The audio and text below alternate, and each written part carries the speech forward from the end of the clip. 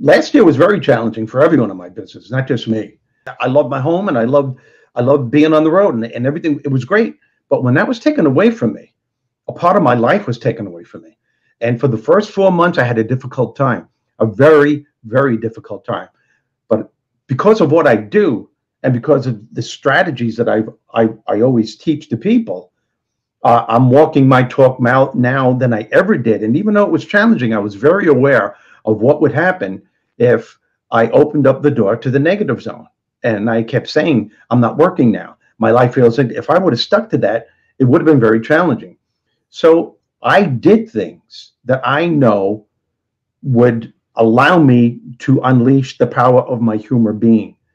And when you do that, it doesn't necessarily mean that you find something to laugh at, but you find something and get involved in something that you thoroughly enjoy.